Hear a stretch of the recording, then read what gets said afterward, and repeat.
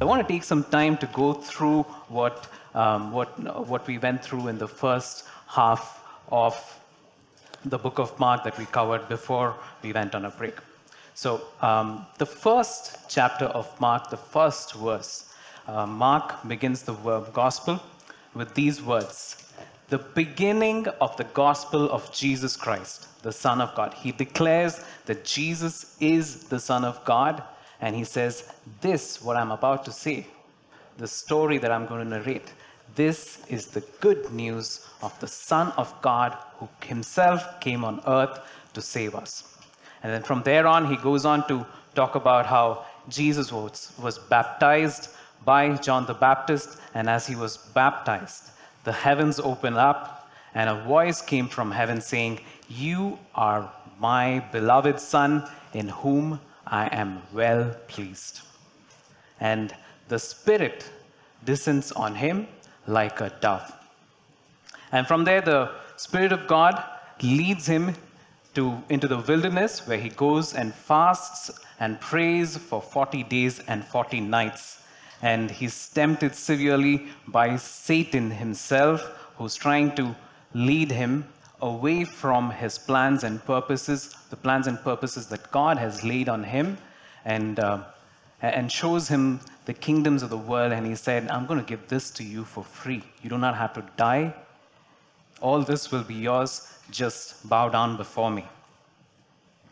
And Jesus resists that temptation, and he moves forward by the power of the Holy Spirit, and he begins his ministry in power. And these are the first words he speaks. He says, the time is fulfilled, the kingdom of God is at hand, repent and believe in the gospel. That's what he declares. He comes out with a cry to repent and believe in the good news. And the good news is himself. And from there, he continues his ministry. He goes from town to town. He chooses his disciples, and he's performing miracles wherever he goes. And there are a lot of healings that you hear of. We saw here the blind men received sight. The lepers are cleansed from their disease, and Jesus just doesn't heal from a distance. He reaches out, touches them, these people who are considered unclean. He touches them as he heals them. And the lame come to walk. People who are paralyzed, they are made whole, they are made set free. And not only does he heal them, he even shows that he has authority over people's sins. And he says, your sins have healed you, now get up and walk. And he continues to demonstrate that he has authority over every sickness, every infirmity. And not just sicknesses, over death itself. He heals a little girl with 2 words, Talitha Kumi, that's what he says, which means, get up, little child. That's all he had to say. That's the amount of authority that he exercised. He does not take a break. You see that again and again. Crowds are building up around him, but he's not interested in soaking up all the attention that he's getting. He moves from one town to another, and you see that one word immediately appearing again and again, indicating that he has a sense of urgency to what he's doing. He has a clear sense of purpose to fulfilling what God the Father has laid on him. And not just sicknesses and diseases, over nature itself. When his disciples are in trouble in the boat, he calms the seas and commands the storm to be calmed down. And not just once, he does this twice. The second time he's not on the boat, he sees the disciples in trouble at a distance, but he walks towards them on water and goes to the boat and commands again for the seas to be calm. And all this while, the disciples are wondering who Jesus is. They're not able to understand who he is. And he also spoke in parables. We saw a number of parables, some of them talking about the kingdom of God, how the kingdom of God, the kingdom rules are very different from earthly rules. And you also remember that story of the parable of the sower, which spoke about 4 types of soils, which is really 4 types of people who receive the word of God. And there's one, he specifically says, which is the good soil. And the good soil is the one on which the seed falls, or the person who receives the word of God, and he accepts it, receives it, and therefore he bears much fruit. And there's fruit that bears 30-fold, 60-fold, and 100-fold. And in the last few weeks before we closed off in November with the expository teaching in Mark, we saw that great miracle that Jesus performs where he multiplies bread. There were 5,000 people, and they had 5 loaves of bread and 2 fish. And Jesus was able to multiply that and feed the entire crowd who was there. He has compassion on them. On the first time he performs this miracle, he has compassion on them because they are hungry, and so they're actually lost. They're lost, and that's why he starts talking to them with compassion. And then before they leave him, he feeds them. And the second time he has compassion on them is because they are hungry, because they've already heard the word of God for 3 full days, and he cannot let them go. So he performs the same miracle, a similar miracle, and with 7 loaves of bread and a little fish, he feeds them all. So he's displaying his divine nature to the people. He's showing that he is God, but he's not spoken anything about himself yet. And people are still wondering who this man is. And there's a lot of speculation going around on who this Jesus is. So Jesus asks that question himself to the disciples. And that's the last passage that we saw before in November, somewhere in the middle of November. And he asked the disciples, who do the people say I am? And you see that in verse 7. Jesus says, who do the men say I am? And the disciples respond saying, some say John the Baptist, and some say Elijah, and others one of the prophets. And then Jesus asks, okay, that's fine. Who do you say I am? Jesus is really beginning something here. He wants them to have a very clear understanding of who Jesus is.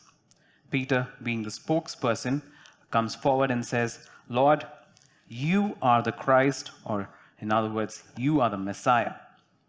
And you don't see this in the Gospel of Mark, but when you go through the same account in the Gospel of Matthew, Jesus commends him and says, blessed are you, because this is not something that you've received from flesh and blood, but it's the Father himself who has revealed this to you.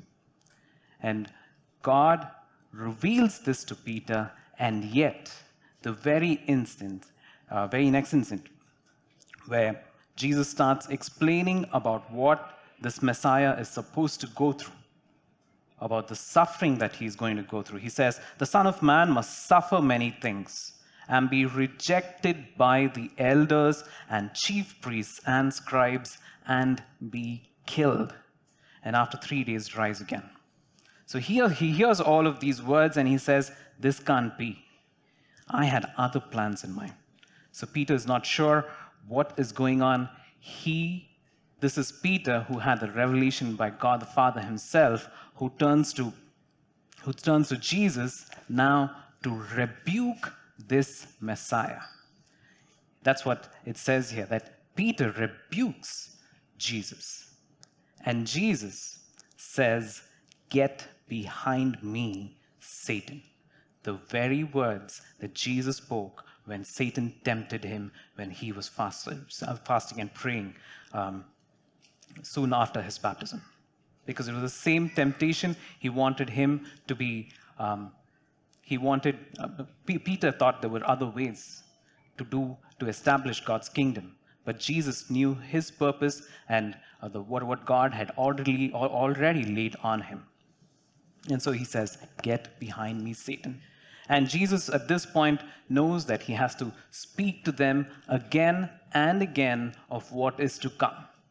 They have to get a very clear picture and an understanding of what things must come, because people seem to have misunderstood what Jesus' purpose is. And that's why we come to today's portion, today's scripture passage in chapter 8, verse 34 to chapter 9, verse 1. That's just 6 short verses. Let me just read that out. Chapter 8, verse 34 from the Gospel of Mark, and on all the way to 9, verse 1. When he had called the people to himself with his disciples also, he said to them, "Whoever desires to come after me, let him deny himself and take up his cross and follow me. For whoever desires to save his life will lose it. But whoever loses his life for my sake and the gospel's will save it. For what will it profit a man if he gains the whole world and loses his own soul? Or what will a man give in exchange for his soul? For whoever is ashamed of me and my words in this adulterous and sinful generation, of him the Son of Man also will be ashamed when he comes in the glory of his Father with the holy angels." And he said to them, this is 9 verse 1, "Assuredly I say to you that there are some standing here who will not taste death till they see the kingdom of God present with power." Amen. What a beautiful word this is. And let's go through verse by verse to understand what is being spoken here. In the previous passage where Peter confesses Jesus is the Christ, he's talking specifically to the disciples there, because he's on the way from one place to another. He's going to Caesarea Philippi, and then that's where he asks this question. That's where that discussion takes place. But here, there are two sets of people. There is the disciples, and then there are some other people as well, but it's not. It's a continuation of what's going on, but there are more people here. And he knows that he has to address both of them, because everyone needs to know who a real disciple is. So all this while, in the last 8 chapters, Jesus is the one who's performing the miracles, and people are following him. Crowds are building up wherever he goes, and they are enjoying all the good benefits that are coming off this. Healings, blessings that are flowing in, they are fed when they are hungry, so they're receiving all of it. But they seem to have misunderstood this whole thing, that they just walk around Jesus and they become disciples. So Jesus lays down the rules and he says, that's not it. There's much more to discipleship. There's much more to discipleship than to just receiving the good blessings of Christ. So he says these words once he's called the disciples and the people towards him. He says, "Whoever decides to come after me." He says, "Whoever desires to come after me," because it applies to everyone who desires to come after him. There's no one who's left out, and these rules apply to every single person who desires to come after Christ. Whoever calls himself a Christian, you are a Christian because you follow Christ.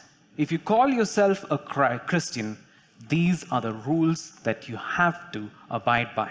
You have to do these 3 things. The first, the disciple has to deny himself.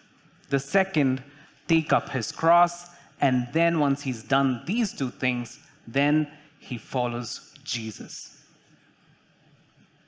It's 3 things. All of these things come, and there's a cost attached to all of them. And that's why Jesus is saying, forget what you have seen, what you have understood of what discipleship is. I'm telling you, you have misunderstood it.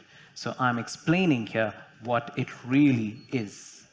And that's important for us to understand as well, as we are seated here, that there is much more to discipleship than to just attend service, attend church. There's much more to it. It's our daily walk with God which defines Christianity for us. Each of us, if we have to call ourselves Christians, it's not in the fact that we belong to a certain denomination, that we belong to a certain church, but it's that we have given our hearts to Christ and that we walk faithfully with him, and we have followed him, having denied ourselves and taken up our crosses. And what does it mean to deny ourselves? It means that we no longer follow the desires and the ambitions of our own lives, but that of Christ. Christ has plans for us, he has purposes for us, and we seek to desire and understand what he wants to do from us. And this is kind of quite counterintuitive to what we may have learned all our lives, and that we have to take care of ourselves, and that right from childhood, even now we do it to our children, that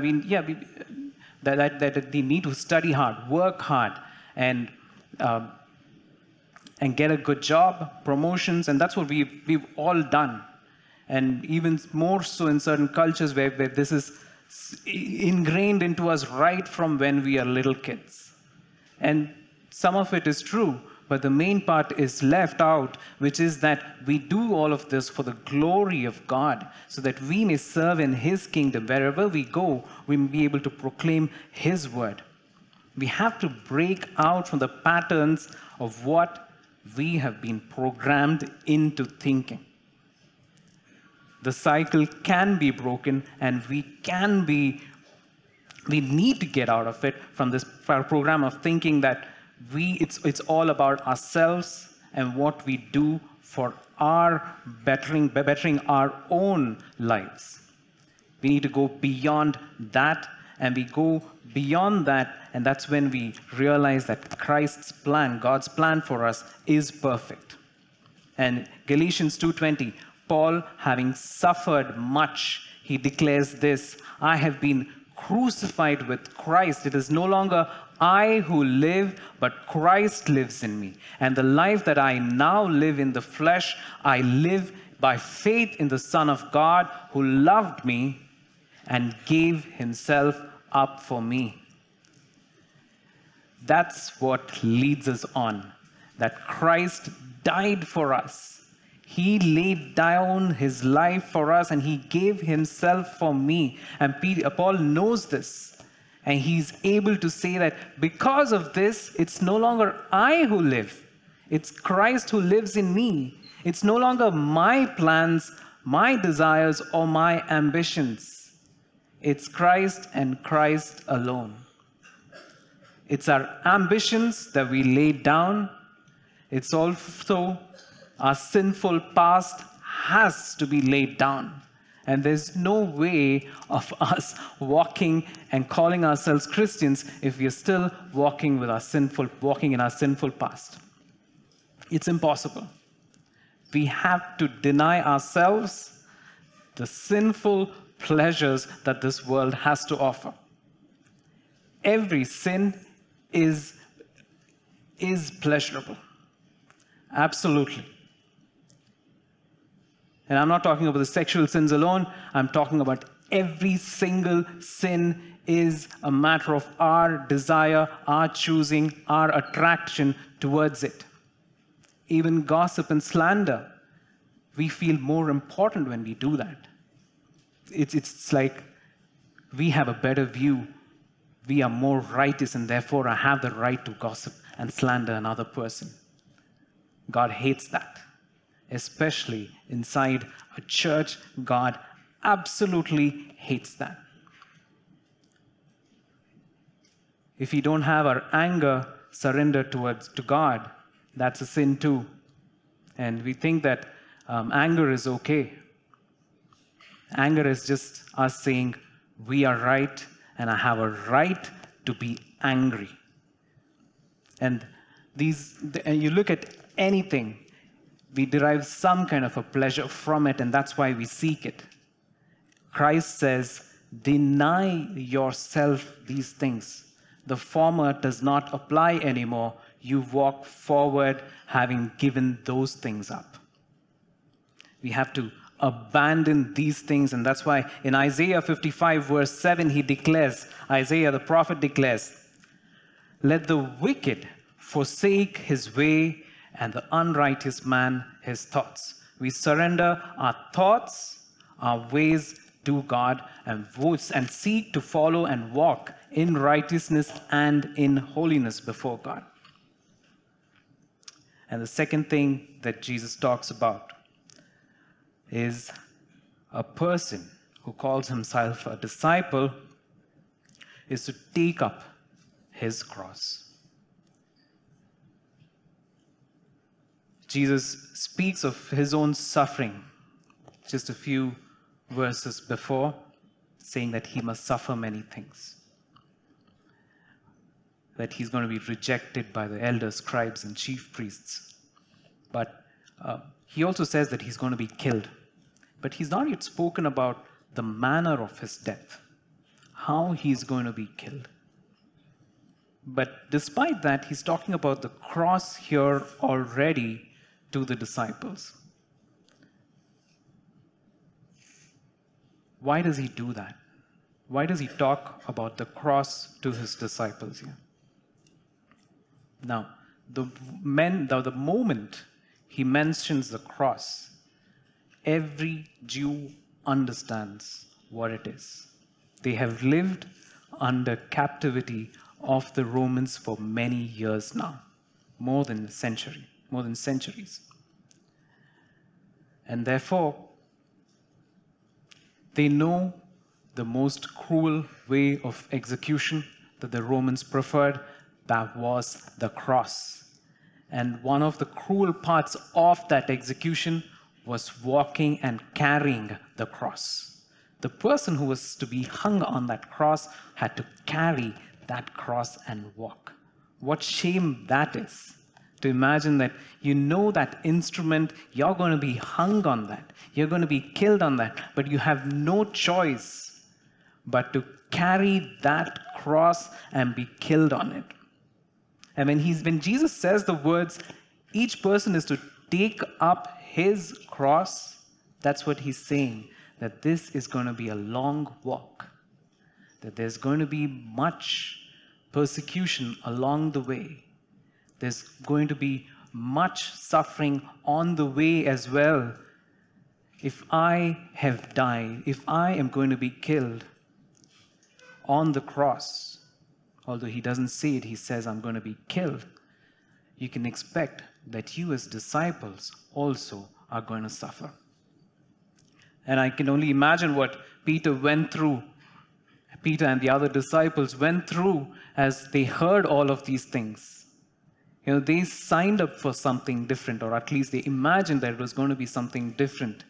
They imagined the son of David to establish an earthly kingdom, that they were going to be ruling the world like as princesses and ministers in this world. And that's probably why some of them left their professions. They saw Jesus and they knew there was something about him, but somewhere along the way, they lost the picture. And now here they are. Instead of gaining the world, they are losing the world. And this must have left a deeper hole in their hearts, wondering, what have I gotten into? And I'm sure many of them who heard said this, what have I gotten into? Is this the thing? Is this what I'm after?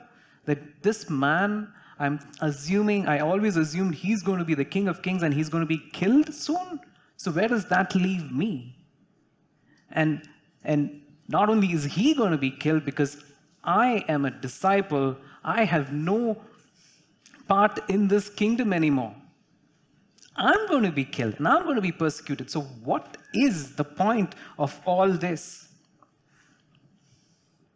Even for us, as we follow Christ, it is the truth that there will be persecution. There can be much persecution, and there's much loss that we can suffer. The world will hate us. The world will ridicule us, mock us when they can, because our principles are way different from that of the world. It's another thing altogether. The virtues of this world, what they consider as beautiful things, we consider as sins. And the virtues of the Word of God, the world considers as a terrible thing. So they will mock, they will deride. When they have the opportunity, they will persecute you. And people have been persecuted over every century, right from the first century until today. Christians have been persecuted. When I say Christians who fall under the definition of this requirement, those who have denied themselves, those who have taken up the cross and then have followed Christ. And Luke, in the Gospel of Luke, he says, take up the cross. It adds some more context to taking up the cross. He adds the word daily. Daily take up the cross. We remind ourselves of our call and our purpose and the suffering that we may have to go through every single day. But despite that, we choose to take up the cross. There's no strength in us. We cannot do it on our own. But when we depend on God, when we ask Him to lead us, that's when we receive the strength to take up the cross. So this is not a reason to despair, but to know that Christ holds us. He has our backs on this. And if you come to Christ seeking prosperity, health, and wealth, there were people who did that, and that's the crowd that he's speaking to here. People who wanted prosperity, health, the best of the world, and everything they ask, they want to receive it. And that's the people he's addressing here. And that's what he's correcting here. You may have heard a lot of teachings and a lot of things that mislead you into understanding what Christianity is about. But here it is. It's very plain and it's very simple, and there cannot be any grounds to argue against this, because if you have a red letter Bible here, okay, you see that everything that I'm reading today, everything that is there in this passage is in the red letter, except the introduction where it says when he called the people. That's a narration. So everything else is in the red letter, Jesus' own words saying what discipleship is. So there's no reason to argue against this. This is his words itself. And then when you have done these things, you denied yourself, you have taken up the cross every day, then you may follow me. Then you may follow me. And following Christ is an act of obedience. Every day we come before him having left everything that we wanted in our lives, and then we take up the cross, which means we accept the suffering. We walk every day in obedience to Christ. And again, Hebrews 8 clarifies this and says very clearly, Hebrews 8 verse 10. If you would turn to Hebrews 8 verse 10. It says, of the new covenant that Jesus makes with us. He says, this is the covenant that I will make with the house of Israel. This is Hebrews 8 verse 10. For this is the covenant that I will make with the house of Israel after those days, says the Lord. I will put my laws in their mind and write them on their hearts, and I will be their God, and they shall be my people. Amen. This is the confidence that we have, that we know right from wrong when we receive the gift of salvation. the Holy Spirit of God himself dwells within us. And it's no longer that we are subject to the law, but the law dwells within us, and the Spirit of God reminds us what it is. I will put my laws in their mind. We don't have to. He gives us the spirit of discernment very clearly. We don't have to judge what is right and wrong. We know it because it's on our mind and it's inscribed on our hearts. Ask God to reveal what it is. And when we come into prayer before him, that's what we're doing. We're seeking into what he has laid into our hearts already. And when we fast and pray, that's what we understand. That he opens his word to us. And he speaks clearly to us because he is our God and we are his people. It's a covenant promise of God that when we receive the gift of salvation, that these promises are true. And therefore, we're able to follow him without fear, no confusion, and in boldness. Praise God. And he goes on to say this in verse 35. Whoever desires to save his life will lose it. But whoever loses his life for my sake and the gospel's will save it. Notice here, Jesus says, whoever desires to save his life. A man can only desire that he will save his life. He cannot save his life. Our days are numbered, and they are surely, all of us will have to face death one day, unless Christ comes before that. And I think of myself, I'm at 40, 25 years ago, I was a teenager. I'm 42, but 25 years ago, I was a teenager, and 25 years later, I'm going to be 67. The last days of my life, but that's all life is. I've worked hard, and here I am, and I have another 25 years, maybe 30, 40 odd years at best. But that's the case, that's the story of all of us.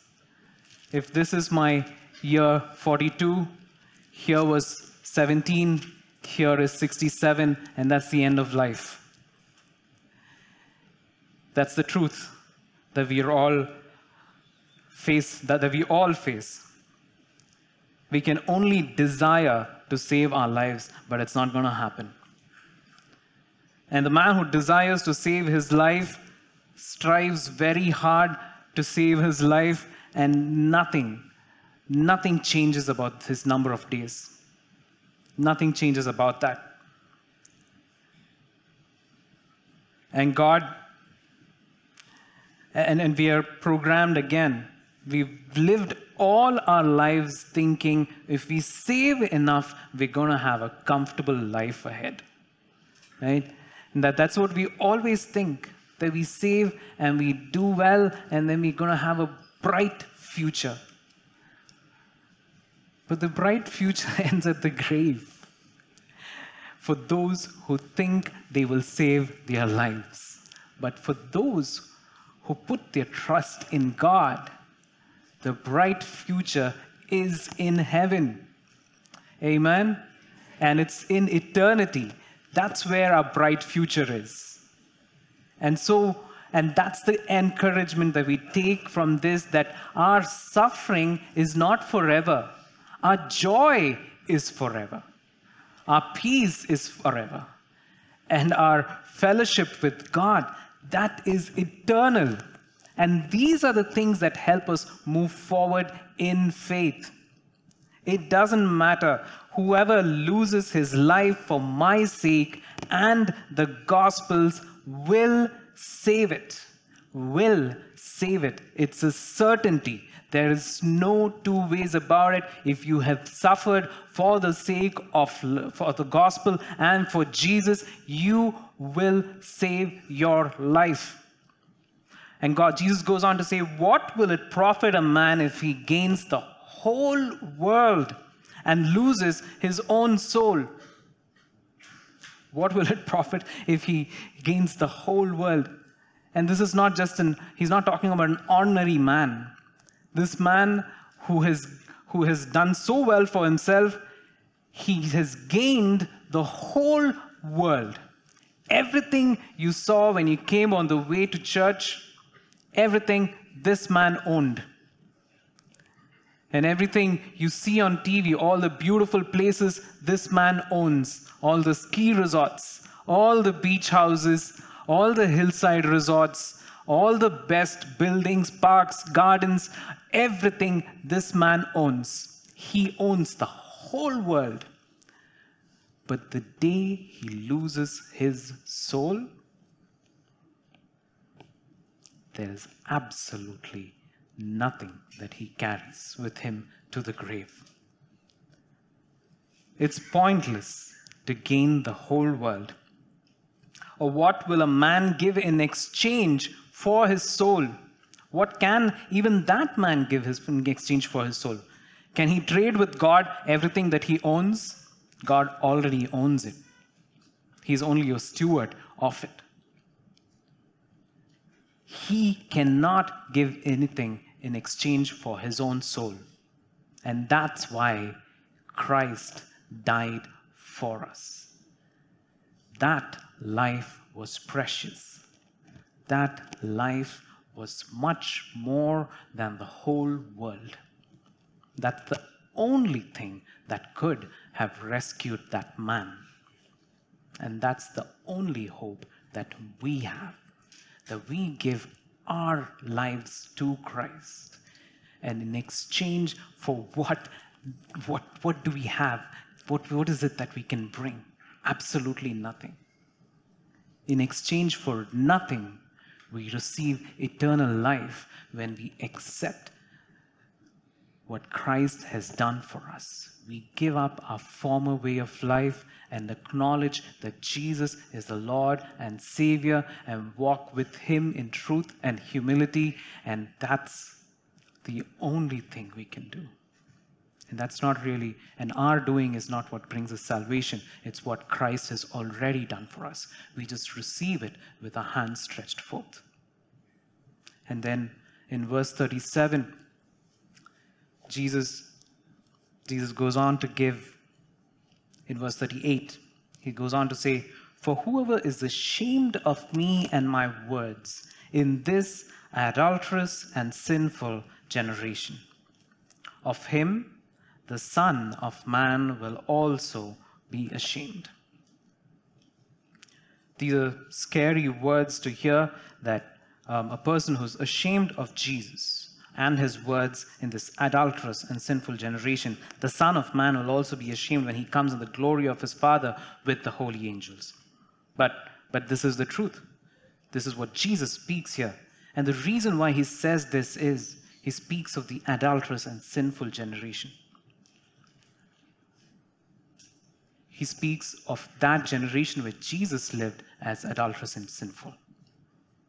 What about today? It's the exact same thing. This generation is adulterous and sinful too, and every generation that has lived in between has been adulterous and sinful. But who is not adulterous? The one who is pure. Who is not sinful? The one who is sinless, Christ himself. And it's he who saved us. And when we have come to that knowledge of his saving grace for us, how can we be ashamed of him? The adulterous and sinful generation has only one hope, and that is Christ. And every generation where Christians suffered, the next generation had something to benefit out of it. That they knew the word of God, the love of God, because of the suffering that previous generation went through for taking the word of God forward. But you and I, we have been given the same charge, the same commission to take his word forward. And if we are ashamed of what he has done for us in this adulterous and sinful generation, where we are supposed to be the light of the world, the salt of the earth, we are supposed to do those, we are supposed to play that role, being light of the world. But if we become the world itself, how can God not be ashamed of us? It is worthy of shame. And shame is too soft a word when Jesus has done so much for us, when he has been crucified for our sins and he has purchased our redemption for us. But we would be ashamed of that. And so Jesus gives this very tough warning that there is going to be a day when he comes back. And he is going to come back. Without a doubt, he is coming back. And that's what you see in Revelation chapter 22. If you would flip to that, please. In your Bible, the last chapter of the Bible, there's a reminder that comes 3 times of what is going to happen. Verse 22, he says, "Behold, I am coming quickly." This is verse 7 in chapter 22 of Revelation. "Behold, I am coming quickly. Blessed is he who keeps the words of prophecy of this book."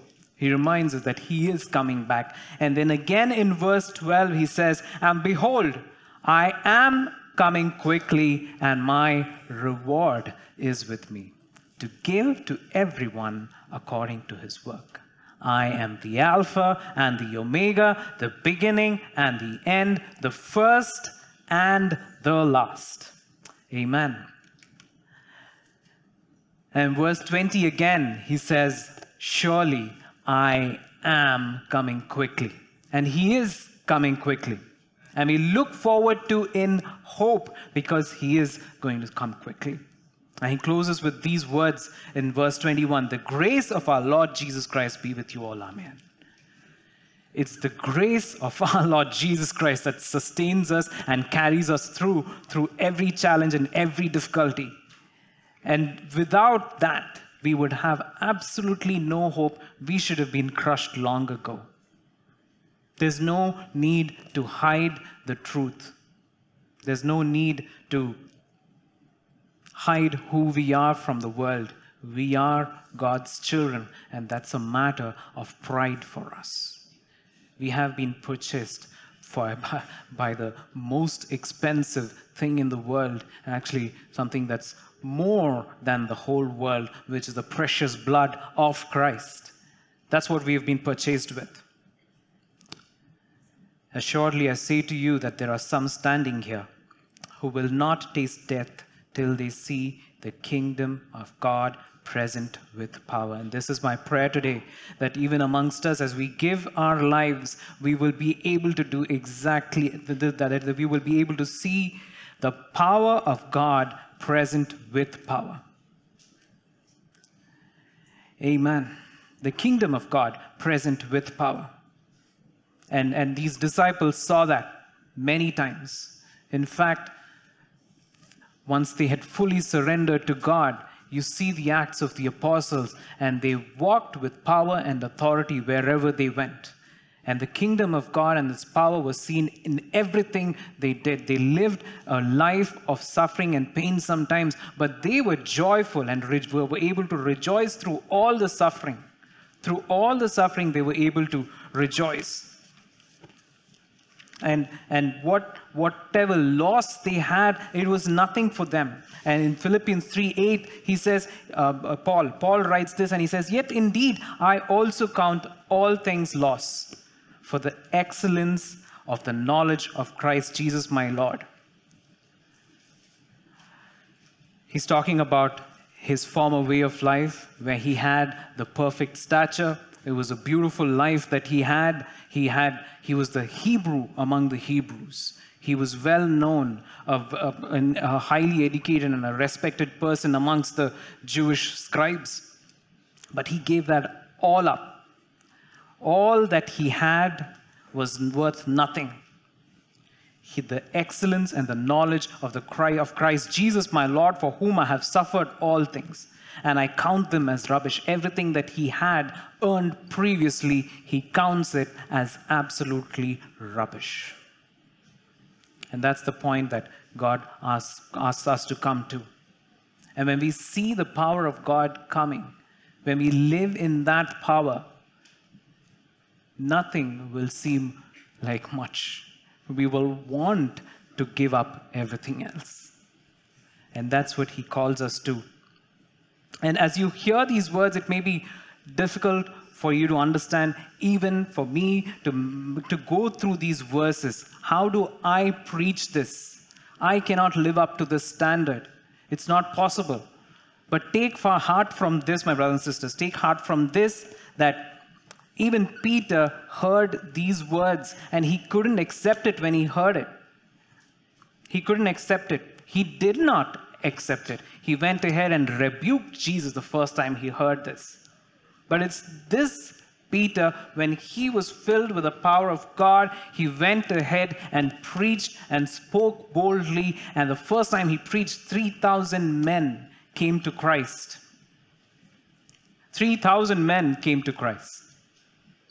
And from there on, he didn't care about his life. It was persecution after persecution that he moved on. And this man who feared suffering, who feared persecution, went on to write these words in 1 Peter 4, chapter 12, 1 Peter 4, verse 12 to 14. Let me read this out. Beloved, do not think it strange. This is Peter writing this. Beloved, do not think it strange concerning the fiery trial which is to try you, as though some strange thing happened to you. The fiery trial which is to try you, as though some strange thing happened to you. But rejoice to the extent that you partake of Christ's sufferings, that when his glory is revealed, you may also be glad with exceeding joy. If you are reproached, that is, if you are persecuted, troubled, admonished, rebuked for the name of Christ, blessed are you. For the Spirit of glory and of God rests upon you. On their part he is blasphemed, but on your part he is glorified. He's able to say this. He's come a full circle. Now he's a disciple of Christ, the way Christ has defined it. And despite that, from the other side, he's able to say this. From the other side of having borne the suffering and the pain and the shame, he's still able to say this, that there is joy in this, brothers and sisters. There's joy in this. You may be on the other side, but come this side, come to my side and see the glory of Christ. On their side, God is being blasphemed, but on our side, it's exceeding joy and God is being glorified. And that's what we are called to do. Praise God that he is the one who holds us and he gives us strength through suffering. And we remember that we're suffering for God's glory, the one who has purchased our life and our certain death. Amen.